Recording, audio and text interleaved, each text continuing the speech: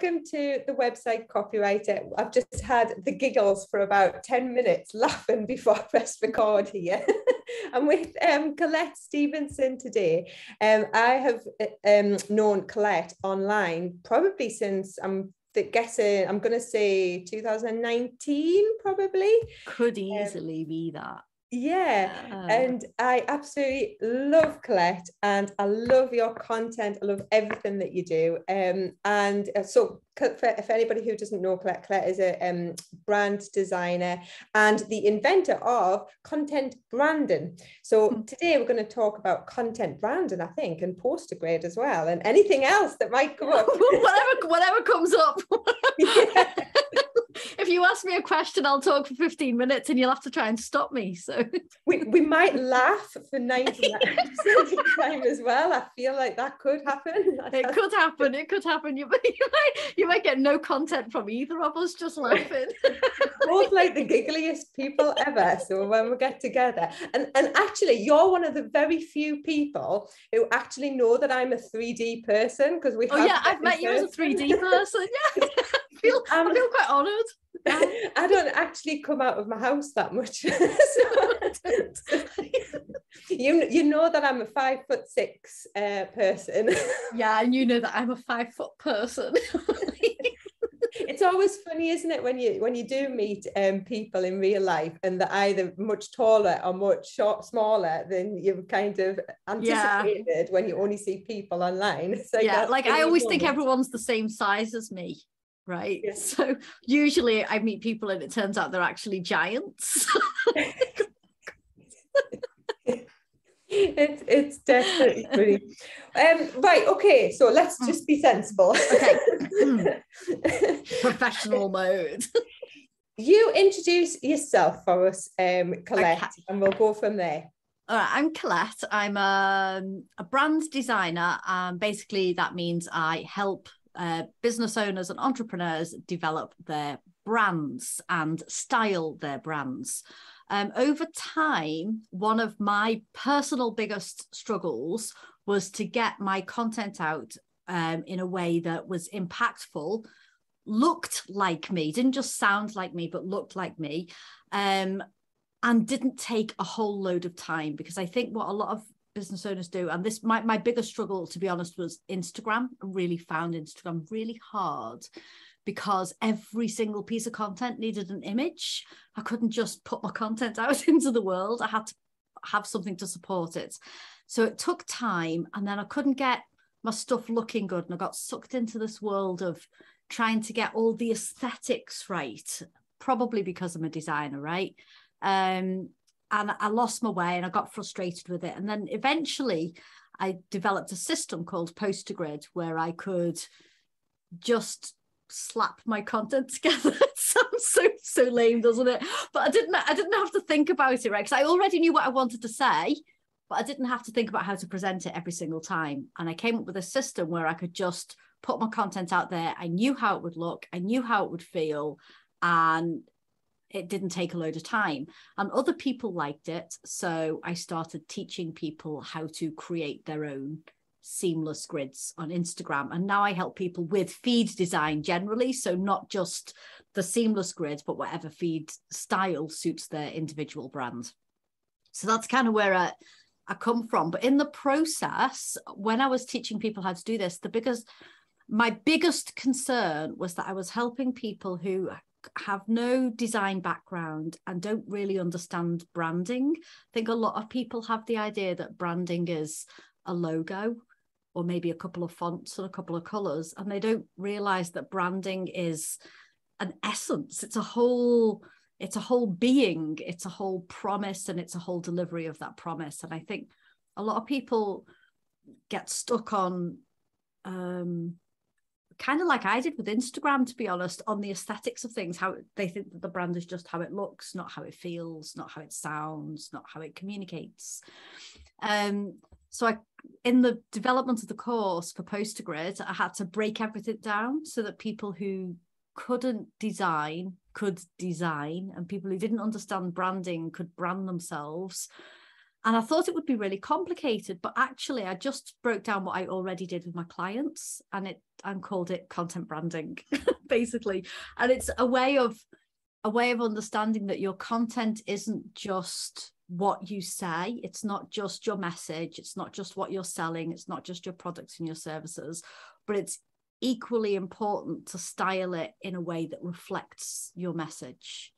So your message and the styling go hand in hand. And once you've got that down, everything else just falls into place. You don't have to spend hours thinking about what you don't spend hours thinking about what idea, what am I going to write about today? What am I going to talk about today? Oh my God, how am I going to make it look? Because you already have the answers. You've already done the work, and you only do that work once and then revisit it and top it up every now and then. Was that long? It was, wasn't it? No, it's brilliant. Like, I've seen this obviously on Instagram, and it's just so unique and just amazing the way it all works seamlessly together. It's such a brilliant idea. And also I've seen all of the feedback as well from people who've worked with you, who've said it's so easy as well, because it looks pretty complicated. It does look really complicated. It looks really hard. People are spending like hours and hours creating these feeds, but I know from people who've worked with you, and I know that it's like quite the opposite to that, which just makes from the outside even more phenomenal. I mean, you can spend hours on it if you want. Some people do. I'm sure some people do spend a little bit longer, but most people, I think, once they've got everything in place, they just slap it on. I know someone who was posting 6 times a day at one point. It's like, how? But she then took the system and made it her own as well. So she's just got this fabulous way of just creating content and posting nonstop. And her business has exploded. She's won awards and all kinds just from... Well, that's what I was going to ask you next, actually. So obviously there's there's like the benefits to the actual business owner of having this system is what we've just talked about. You know, it's quick and easy and keeps you consistent. You don't have to think. But what's the bigger impact for Instagram users on their business? So it's kind of interesting, because Instagram in some ways is a bit like YouTube. It's a long game. It's a long game platform. So and I think one of the reasons, well, it is particularly for me, because I'm not a regular poster on Instagram, and most of the people that come through POSTAGRID are not the kind of people who post every single day, right? So they treat it much more like a landing page or a way to kind of get people into their world from Instagram to another place. And so it works quite well for people that way. But I think over the course of because it's officially POSTAGRID Academy opened just a year ago. And over the course of the last year, we've pretty much had people fall into 2 camps. We've had some people who started getting their first 10K months within the 6 months of joining POSTAGRID Academy, simply because they already had a strong product and service, which helps, right? But their messaging just took them to another level, and it meant that they could be consistent not just on Instagram but on beyond. So they started getting in a lot more leads, and they've been able to maintain a social media presence without a whole load of work and effort, because they can just repurpose that same content everywhere. So that's been really good. Then the other camp has been people who have seen their audience just growing steadily, and then those leads just dripping in much more gently, but the leads that are coming in are long-term sustainable leads. So it's hard to say, like, I'm not one of these people that will say, oh, you know, buy this product and you're going to have like £1 million business tomorrow, because that's rubbish. A lot of it depends on the kind of business you've got, the kind of customers you're going for, and also I think in some cases the experience that you've got with business. So some people coming into POSTAGRID are new to business. They're new to it entirely. They're new to social media. They're new to promoting themselves, and it takes them longer to get the ball rolling. And then you've got other people who are already in communities. They already know people. They already engage with people. Their message is already out there on multiple platforms. and Instagram's the top up.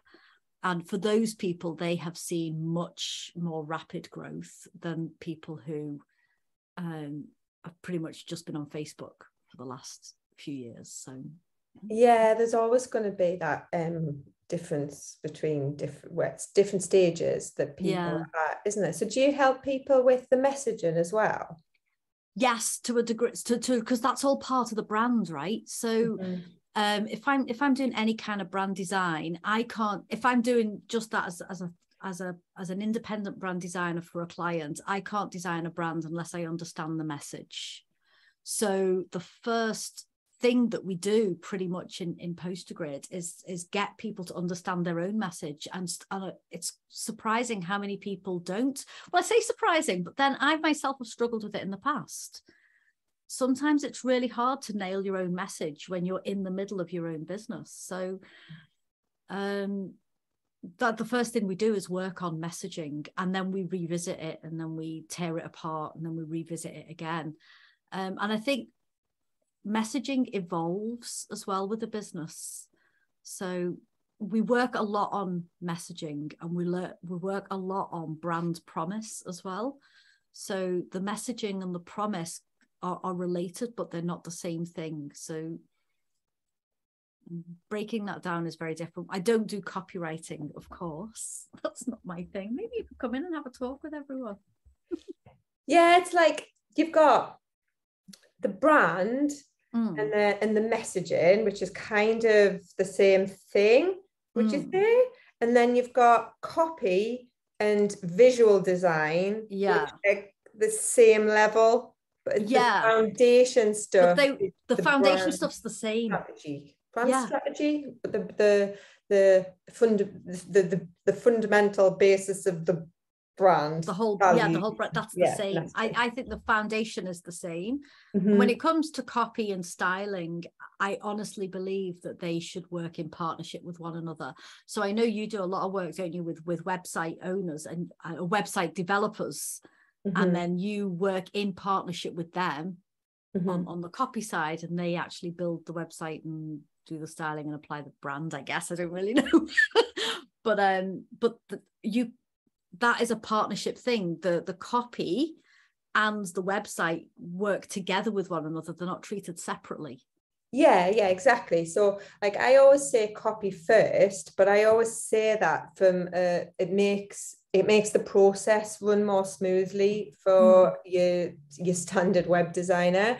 So they get my copy, and then they do with that whatever they see fit. You know, like web designers are extremely talented at taking bits of copy and creating a design with that. And you know, like I wireframe all of my content, so there are sections, and I've created headlines, and I've mapped out exactly how the content, I kind of call it content design, but not designing the visual set. Like I'm designing the way the content flows. But then the web designer can tweak that and do whatever they want with it.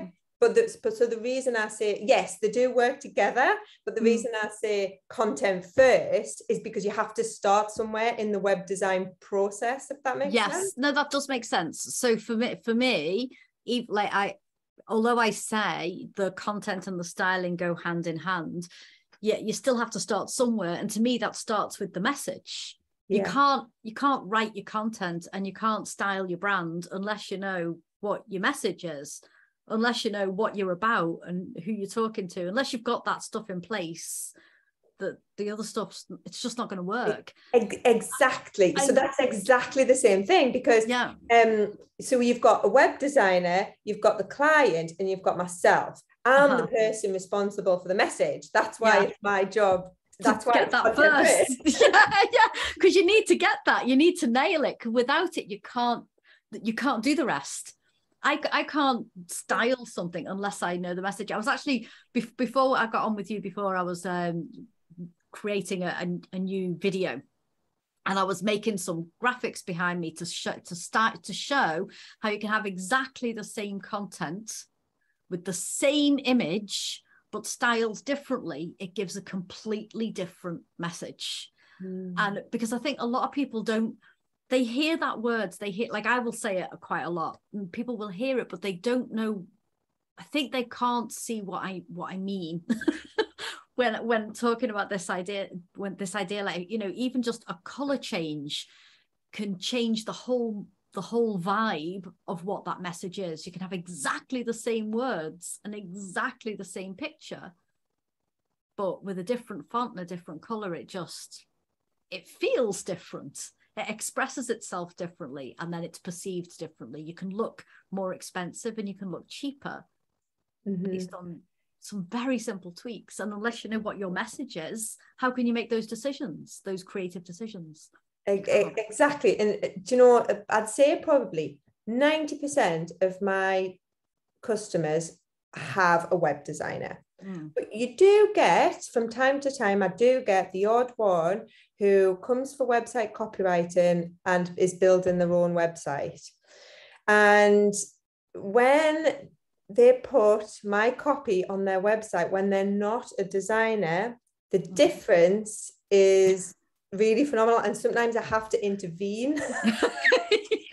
Like, I can't help myself but like intervene, because a designer knows this stuff. The designer knows when to make the fonts bigger, when to make the fonts smaller, when to change the color, and it makes such a big difference. A massive difference to how that message is communicated and perceived, and just like in terms of flow as well, like the way people access information. Like, people don't open a website or look at a piece of copy on social media and read from the beginning to the end. They scan through it and find the bit that's relevant to them. So you have to know how to put that stuff in place so that people can find the information that's going to matter to them. Now, actually, I've got no idea when it comes to web design. I probably need to hire a web designer, actually. I'll put that onto my to-do list. No, you're right though. People do look at things in different, and I think that a copywriter needs to have a basic understanding of design, and a designer needs to have an understanding of copywriting. Yeah, and that's where the two come together, isn't it? Yeah, they do. They work in partnership, and I find it, you know, a lot of, I think one of the reasons why I love what you do is that I see a lot of designers out there and a lot of copywriters out there working in isolation, and then the customer then has to work really hard at jigsawing those pieces together, but they don't have, that's not their skill set, right? They don't know how those things go together, so they'll pay for a brand designer to do all their branding, and then they'll pay for a copywriter to write all their copy, and then it's like, what now? Yeah. How do I put that stuff together and create content that's powerful and engaging and at the end of the day converts for me? I think a lot of people don't know. The web designers that I know that are the most successful, the ones who really are like just winning it in the business, the web designers who recognize that and they bring everybody together. All the different specialisms together to work on the project, because you're completely right. Clients don't understand why would they? Why would they? And why should they? Like, I mean, exactly. Like a lot of the time, I don't understand what my client does. Yeah. So we learn so much from we learn so much. We do I was learn having this so conversation much on LinkedIn today, and like, I learn more from my clients than I could ever read in a book or learn. It's because we work with so many different industries and so many different specialties, and in order to be able to nail what they need, we have to understand what it is they're doing, at least to a degree. It's fascinating. It's like design. I mean, I avoid mathematicians. Oh, do you know what? I've worked with loads of accountants. Have you? And I think they avoid me too. I really, really like Oh it. no, I've worked with one accountant actually. Yeah. I think, but once you get into a conversation with somebody, I think those preconceived ideas of, like, you know, accountancy is boring or something, like I just find people fascinating. Like, yeah, people, and I think the people are fascinating, but because I do panic when it comes to talking numbers or tax. I panic. It's a physical thing.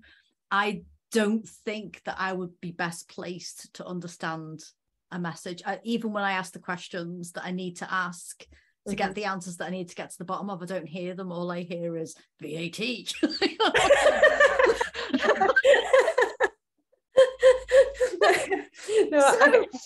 the only accountant I've worked with was in POSTAGRID, and of course in POSTAGRID people do their own designs and their own messaging and their own branding with my support.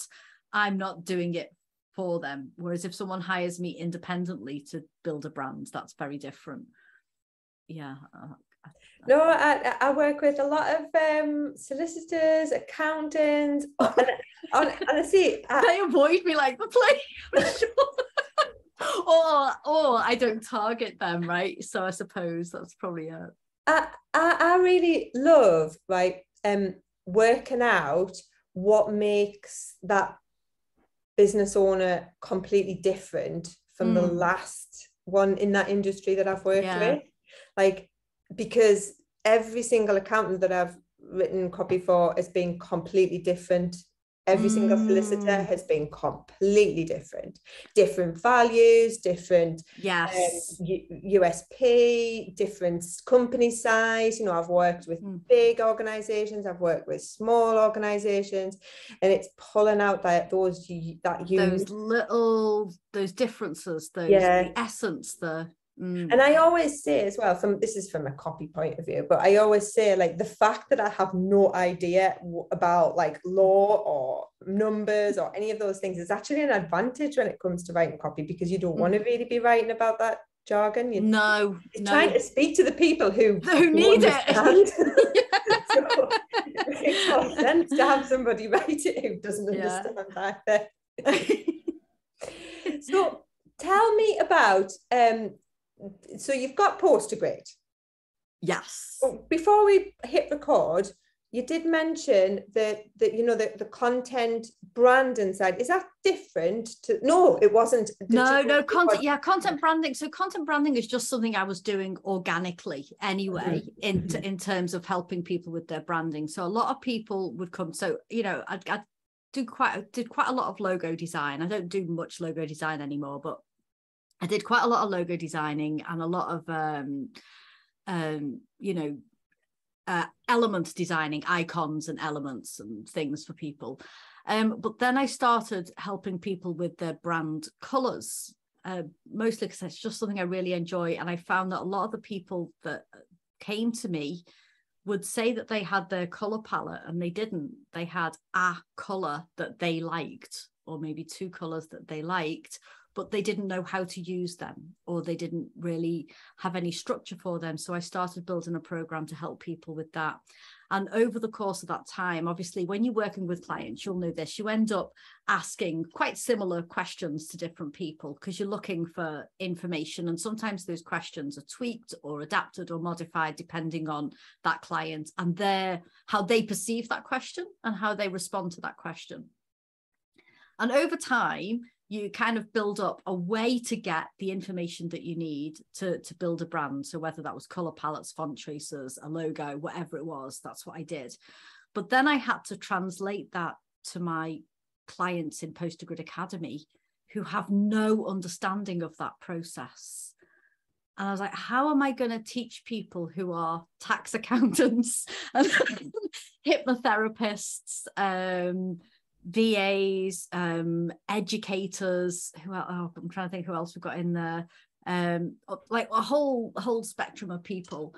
How am I going to teach them about branding and that branding process in a way that's not overwhelming and that feels like they're making progress? Because the last thing I wanted to do was have a course where people start and then they're like, oh God, I'll do this later. right? And then they never do. I needed people to finish the course, right? Because if they don't get their POSTAGRID. So I broke down the system, and then I didn't expect the outcome. I'll be honest. I just broke down the system so that people could actually build the POSTAGRID, not so that people could do branding and design. But at the end of the program, the biggest feedback was not that people were really happy with their POSTAGRID, but that creating content was so much easier. Mm. And the only reason that creating content was so much easier was because they understood their brand. And they'd never had that before. And so when I was trying to talk about it more, I was thinking, I need a way to explain this process. I need a name. You'll, like, as a copywriter, you'll know sometimes you need to name the thing rather than talking around it. Anyway, content branding fell out one day, and I was like, that'll do. That's what I'll stick with. That's so I hashtag content branding now, and I talk about content branding now. And it's just that unification of message and styling, really, that make a POSTAGRID, but essentially make any kind of content, whether that's web content or digital content or print content, whatever it is. If you're any kind of content creator, then your content has to be styled in some way so that it can be consumed in a way that's accessible and enjoyable for the end user. And if that's not in place, then all that time you spend making your content is wasted, right? So yeah, that makes perfect sense. That was a brilliant explanation. Was it? I'm gonna have to watch this back now, aren't I? Watch back, type it all up. So tell me about Canva Club, where the idea for Canva Club came from. Oh, and what's going on with that? So Club Canva was a new thing. So that came to when I was in Canada over the summer. So obviously first run of POSTAGRID Academy was all about getting people to do the branding, get their messaging, and build a POSTAGRID. And I'd structured it in such a way that the people would come in and they'd already know everything that they needed to know about Canva. And the bits that perhaps they didn't know, I'd show them along the way. And that was all fine. But over time, more and more people kind of dripped in who had no confidence with Canva, no experience with Canva, and they were expecting Canva training and Canva tutoring. And that's not my specialty, right? So I only use Canva for this project because it's the most accessible tool available to most users, right? Because most people are not going to be using Photoshop or Illustrator to get these results. So I had to restructure all of POSTAGRID to be done on Canva. So my goal was not to teach people this, but it created a gap in the academy where people needed to know how to do Canva, but it wasn't a Canva course. So I was like, oh, what am I going to do? I don't want to start doing like Canva tutorials in the academy because that's not what it's about.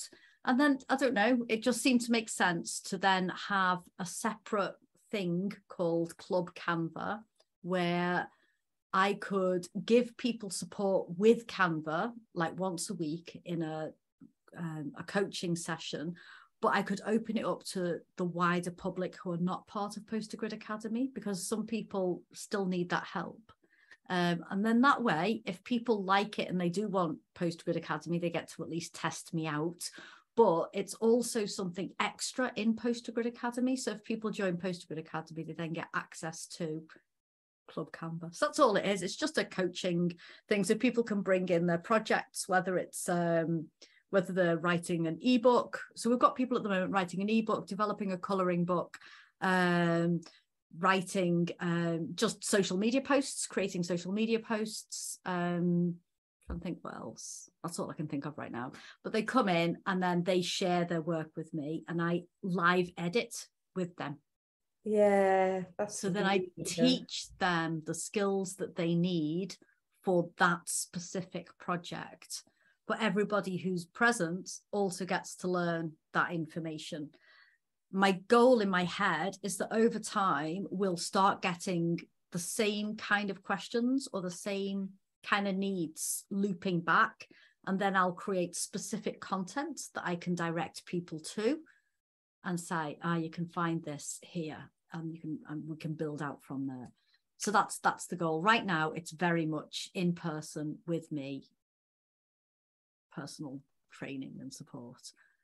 So do people generally come with their branding already in place? And it's about using that branding. Yeah, not everyone at the moment. It's very, very little because it's brand new. It only opened last week, right? It's a brand new little club thing. Okay. So it only opened last week, and some people already have their branding in place. We've got some people who are part of franchisers, so that they use another person's branding, but they want to personalize it. And we've got some people who just have no experience of Canva, while we've got other people who use Canva every single day. But what they want is, well, I've started calling this content proofing. I think it's actually a real life thing, where people can come in and they share their content and we proof it and we check that it's balanced and accessible and that the text is legible and the space is there and there is some natural flow in whatever that document or project is, whether it's a presentation or a social media post. So far, most people seem to be using the club for things that they're publishing, for like more evergreen content rather than the disposable content. That's basically what it is. It's quite simple. I was going to pre-record a load of tutorials, and then a part of me thought, well, that's silly because I've got no control over Canva, and then as Canva changes, I have to re-record everything, and that's not really helping people with where they're at right now. And there's already a bazillion Canva courses, a million Canva tutorials on YouTube. I'm recording Canva tutorials on YouTube. So what can I do that actually supports people? So is your community on Facebook? Yes, at the moment. I would like, I don't honestly like to move away from Facebook, but it's easy. I've been kicked off. Do you know, I am the most squeaky clean Facebook user. I've had the You same really are? account. How could you possibly get kicked off Facebook? It's an absolute shambles, the whole situation. Right? What happened? I got blocked for no reason at all. I don't post, or very rarely post. I don't really comment. I wasn't using it a lot. It's not like I've done anything that I could possibly think, oh yeah, maybe I shouldn't have shared that. Like I don't do stuff like that. Honestly, I just got this message flashed up. I was using it. I was just scrolling through, and then all of a sudden this message flagged up and said that I'd been banned and I had 30 days to prove it was me. And if I didn't in 30 days, my account would be deleted for good.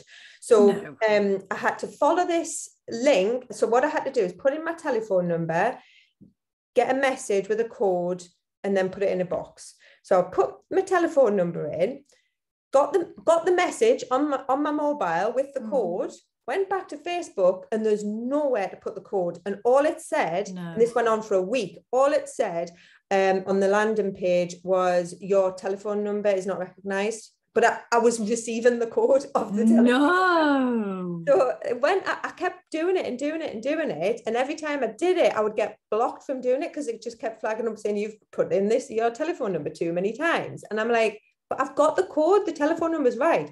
Anyway, after about a week, I eventually managed to get into it. All this time, I'm thinking, I don't even want Facebook. This is I'm like, I don't need Facebook. Yeah. Like I was so adamant that I didn't even want it. But the thing was, I was thinking, because I'm a bit like, I don't really want this on my digital profile as like I've done something wrong, because I haven't done anything wrong at all. So I thought, well, I'm going to have to sort it out, and then I'll deactivate my account myself. That was my thinking. So anyway, I uploaded my driving license, because I eventually got past the loop, uploaded my driving license, and then it's still that this was weeks ago, and it's still saying the same thing. If you don't prove you, then we'll block your account after 30 days. And I think it's probably been 30 days. Maybe it hasn't quite been 30 days. I'm not sure. But anyway, I don't care, stupid Facebook. But it's annoying because I've had that account since the beginning of time. Like it's not like I've like done any like changed accounts or crazy things. And it's also I've also lost my Instagram as well. No, really? And Oh my I God. used to get inquiries through Instagram quite regularly. I mean, I never really used Facebook much anyway. I'm no, but Instagram is quite good for inquiries, and the good thing about Instagram, if you get like if I get an inquiry from Facebook, there's a greater chance that's the end of the inquiry. Right?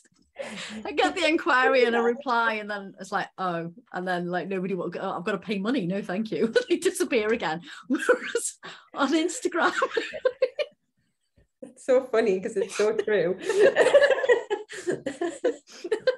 Well, you don't do it for free? No.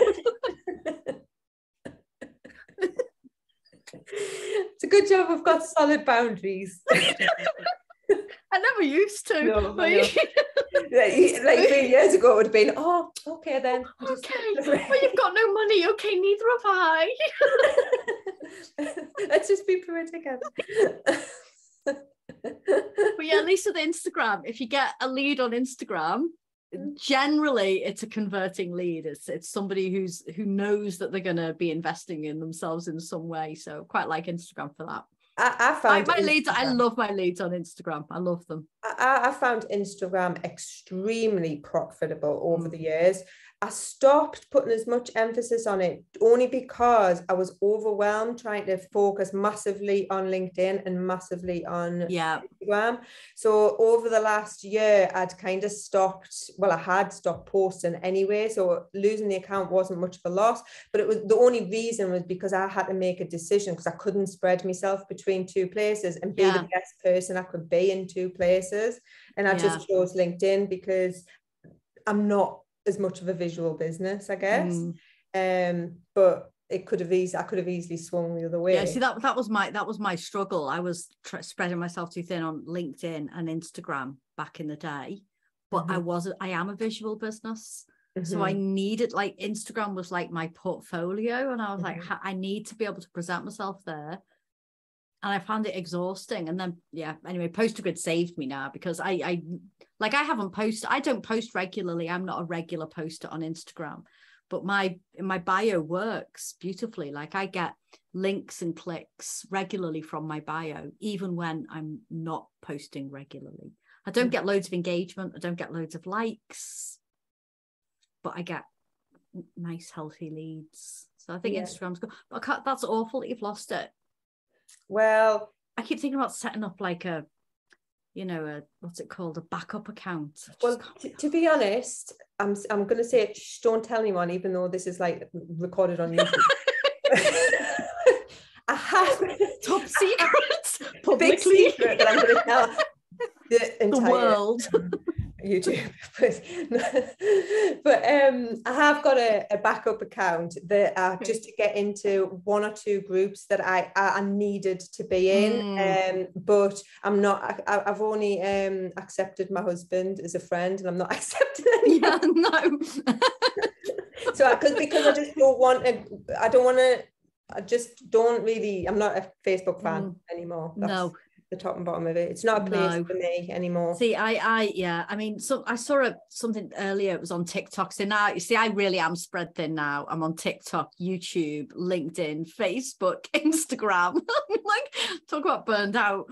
But to be honest, this is another reason why POSTAGRID really helps me. So I've got POSTAGRID set up for TikTok as well. So I've got like an animated POSTAGRID on there, and then I love that, by the way. I've seen that, and it is like nobody's doing anything. Nobody's like that. doing that. I know. So I'm like, but I love that, and it just means. And again, it's that whole. I don't have to post all the time, but what it does is it gives me that kind of. It gives me an identity and a brand and a different audience and a way to stand out. So I like that. So YouTube's just once a week, Instagram's a few times a week, sometimes none. Right? TikTok's a few times a week, and then LinkedIn and Facebook I try and post daily in some way or other. But I can't remember what I was talking about now. The spreading myself too thin thing, and that's basically why I ended up doing POSTAGRID, because I just I honestly think we were talking about this as well before I pressed record, but I honestly think that the key to a successful business is appearing to be more visible than you really are. And Yes, and like I am way more visible. Like people comment all the time, oh, you're always on LinkedIn. I'm always used to, but I have like spent a long time, years creating hacks for myself so that I am more visible on LinkedIn than I am really visible on LinkedIn, if that makes sense. Yeah, no, it does make sense. I've got like so many hacks now so that hopefully it looks like I'm everywhere. Even though, you know, I will I can now pretty much go a whole day and not be around. But my biggest hack is to avoid consuming content. Yeah. And to remember that, and also to remember that anytime I comment or engage with content, that is me creating content as well. Absolutely. Yes. So absolutely. I'm really quite strict with myself on that. I tend to not, I do get lost a bit with TikTok. So, I've separated TikTok from my business head completely. So I have an account and I love TikTok for mindless scrolling and looking at stuff non-business related, but that's like my zone out space where I don't have to I just enjoy TikTok. Yeah, that I enjoy TikTok. Yeah, I just enjoy TikTok, but because it's set up like a grid, it's again, it's one of those places. It's real estate for me. Definitely. So I'm like, you know, I want to be able to. It's just a way to showcase the whole thing. But yeah, and you can repurpose a lot of that short form video on YouTube, which is my next thing to do. The whole repurposing thing. Yeah. Oh, like repurpose as much as you possibly can. So it's all in the hacks to save time. It is, isn't it? Hacks to save time. So that we can have like a little afternoon nap. Yes. Because I need an afternoon nap. Oh, I knew what I was going to say. I saw something on TikTok this morning saying, you know, have you ever had a break from social media? And I was like, yeah, I took 3 weeks off, but nobody noticed. Right? No. Nobody noticed. I just didn't go on, but I had stuff going out. I mean, probably I was less around, but yeah. I think like engaging on other people's content is really important, but if you can do it in a strategic way that's you know, beneficial for everybody, the people who you want to network with, and also if it's just genuinely supportive, right? I just think, you know, if you can be genuinely supportive of people, like if I'm in a funk, I avoid social media because that tone is going to come out, right? That tone is going to come out. But if I can, I don't know, if I'm like, now I'm feeling a bit light. If after this conversation I went on social media and had a little scroll and I saw some post that I resonated with in some way, then I'll engage. It's content, that's creating content. But I very rarely, if ever, go on Facebook, LinkedIn, or Instagram just to consume content. I do on TikTok, but I do on TikTok.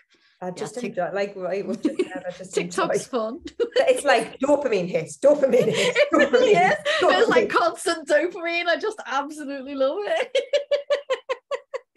It is. It's really, really good. They've mastered the algorithm to give you the content that you actually want, right? Oh, do you know? And you can change the algorithm really quickly. You know, if you want to like consume a certain thing, and you just flick, find that, watch it, and then you'll get something else, find that, watch it, and then you're in, and that's it. Yeah, that's it. Then it's all on your For You page, and you're like, find your own algorithm kind of thing. And it's the same if I'm not in the mood for a certain type of content, I purposely flick it really fast. Yeah, and then I know it'll go. And it's really responsive. It's a really responsive algorithm. I think it's fantastic. I've ever known. But I think it's important for people to realize that they are actually more in charge than they might realize they are. Yeah. Hey, we've covered a lot, haven't we? Haven't we? We really have. It's been really fun.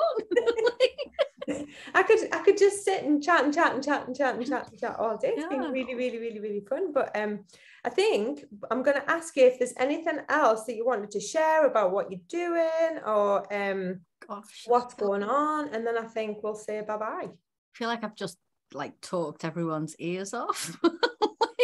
I do this thing, like, I don't know if it's nerves or excitement or I don't know, whatever it is, but at the beginning of anything like this, I go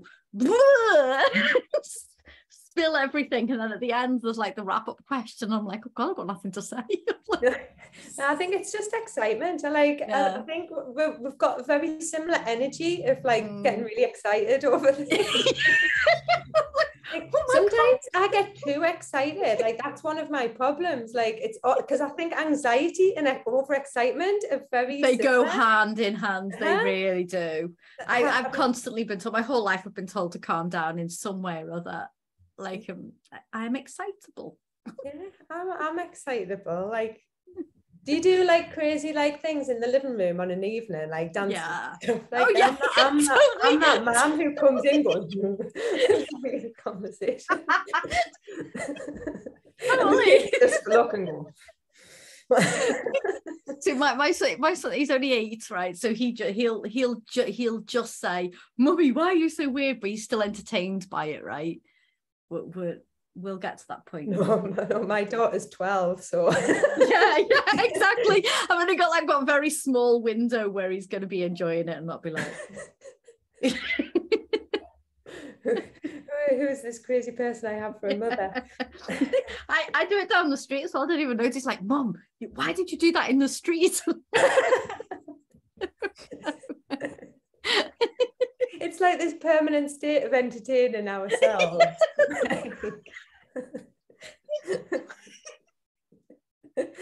I'm gonna have to stop recording. All right, okay. Like a comedy duo. Thanks for watching.